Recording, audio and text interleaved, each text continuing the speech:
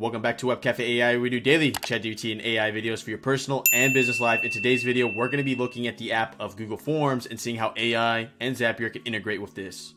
Here at Web Cafe AI, we are building out a playlist that shows you how to integrate AI with all 5,000 apps on Zapier. So make sure to subscribe and stay tuned for this. But for today's video, we're going to be looking at specifically the app of Google Forms and one use case that we can use AI and see how we can leverage that. Let's come over here and rename this to Google Forms integration. And then as always, we're going to go ahead and create a trigger here. And lucky for us, we can actually use the trigger of Google Forms. So we'll be able to dive right into it for us. And then as always, you can find the Zap in this video in the description below. Let's go ahead and begin. To start off, let's go ahead and create an event. And we're going to say new form response. We're going to go ahead and continue here. We're going to choose our account. So in this context, we're going to go ahead and use our courses account. We're going to go ahead and hit continue again. And then the form, we got a pseudo form here for lawn services. We're gonna go ahead and hit continue here, and then let's go ahead and test this trigger. Perfect. So as you see here, we got a pseudo response, which is going to be essentially the different input that was requested in that survey. So let me go ahead and real quickly show you what this form looks like. All right, so we went ahead and made a very general lead form here, which shows the lawn services, asking for a name, an address, an email, services requested, and then property size. We're going to be able to take all these variables and then make a really cool email using AI. All right, so from here, we're going to go ahead and create our ChatGPT block. So we're going to go ahead and do ChatGPT. And then we're going to do conversation, continue. And then let's go ahead and create our first prompt in this flow. So essentially, as you see here, we are given a ton of data here. We're given basically everything associated with the underlying form here. What's important to us though is probably the answers to the form. So if you see here, we got the answers of an email, we got square footage of the property, you got the name, the services requested, and then the address. So we're gonna go ahead and use all this information and draft an AI email that could be a potential follow-up to this lead. Therefore, let's go ahead and begin. Let's go ahead and add a context block here. We're gonna say context. We are a lawn mowing company called Lawns and Trees Co. We just received a cold lead from one of our forms. So the next thing is, okay, so we have context here. We received a cold lead from one of our forms. We know exactly who we are as an individual. Let's go ahead and just say client lead, semicolon, and then let's go ahead and input some information here. So we're gonna go ahead and say name. We're gonna go ahead and say services requested. And then we will say property size, semicolon. Then we'll go ahead and do parentheses in order to make sure our data doesn't overflow. And then as you see here, we'll go ahead and grab name. And I want to point out one thing. As you see here, you might be saying to yourself, why are you putting name here if it's already identified there? The way that Zapier will interpret this, and specifically Zapier using OpenAI, will be essentially just Tim Adams. It won't have the context of name with the underlying variable. So from here, we're going to do services requested. And then finally, we're going to do our property size, which is going to be square feet. So I need to make sure I actually add that. So let's go ahead and add square feet. From here, let's go ahead and do a couple of things. We're gonna go ahead and say generate a email subject and email body.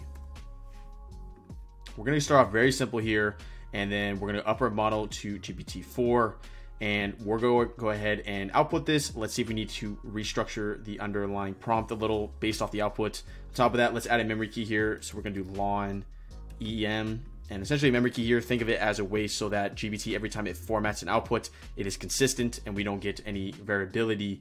So that maybe like you send out 10 emails, 8 of them look great, 2 of them don't look great. That's because you don't have a memory key.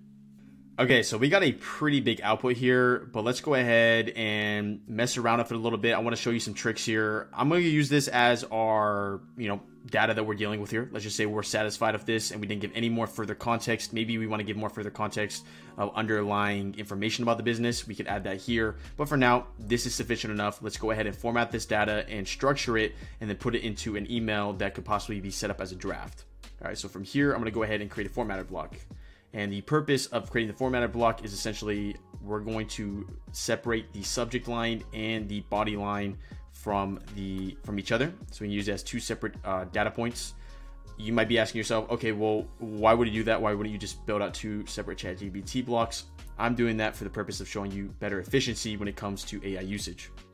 We're going to go ahead and say the separator for the data is going to be new line. Essentially, that is a way for Zapier to understand every time there's a new line, separate it into a different data point. And then we're going to use a segment index of all but separate fields in order to ensure that essentially what I'm trying to grab here is that line of code or text. And as you see here, we were officially successful at grabbing that line. There we go. And from here, we're going to be able to use that later on. So let's go to our next phase here, which essentially is going to be setting up our email. So we're going to go ahead and do email. Or for me, I like to use Gmail. So we're going to do Gmail. We're going to do an event. We're going to say create draft. Obviously, if we want to get a little bit more complex here, I could set this up so it automatically sends out at a delay. That would require a lot more prompt structuring. That would require a little bit more complexity on the underlying flow. So for now, we're just going to have a little bit of more of a manual process here. We're going to go ahead and choose our account of courses and then continue. And then we're going to send the subject first. So the subject would be essentially this subject right here. And I want to show you a real quick trick as well. So you might be saying to yourself, well, you know, that's great. You built the separation, but now subjects in the subject line of the email, that's not going to look good to a client. What we can do here is we can do format again. And with formatting again, we can go ahead and say text, and then we can do a different type of action here. And the underlying action that we're going to choose here is going to be replace. And essentially all we need to do is take that formatted piece of data, which is going to be the subject here, and then we're going to find subject, semicolon space, if I can spell subject right, and we're going to replace it with nothing. And then therefore by replacing of nothing, we just get the subject line that we care about, which is going to be Lawn and Trees Co. Customized lawn care services for beautiful 10K square foot property. We could obviously add more preference there, but as you see here, if we went ahead and input the correct variable here, which is going to be this one without that nasty little subject, we got the subject line we're going to use in our email. So we have the subject line for the 2. We're going to add our courses account. Actually, not our courses account. We're going to add to the customer that reached out to us. So in order to do that, we're going to go ahead and just go email from the original form. And then from here, we can keep on going down. We can add a CC, BCC, a from name. So from name is like what will show up when it comes into the email. So for the body, what we can do is we can go ahead and set up a, go to the original conversation. You can put the assistant response message, set up the body there. Because we're dealing with a draft here, we're going to be able to manipulate the underlying text there a little bit more. You can add an attachment, a label if you have a label for your Gmail, a signature if you have a signature for your Gmail. From here, that is all we need to do. So I'm going to go ahead and test this action, and let's go ahead and see what it would look like in draft. Perfect. So as you see above me, we have the subject line automatically input into the draft without the subject semicolon that was the original output of the ChatGPT data. From here, we can go ahead and click into it. And as you know, since it's a draft, we can go ahead and delete that. We can go ahead and move this up here. And then as we've seen in the original output, we may have to put in some variables here. Obviously, I could have structured the prompt better and said, hey, this is my name, this is my title, this is my email address, this is my phone number. Then we could have structured gave more context on the underlying business and how we operate typically for outputs, train the GPT to understand the type of outputs we've had in the past that were successful, and so on. But the purposes of this tutorial was to show you a real simple way you can integrate Google Forms with Zapier and AI.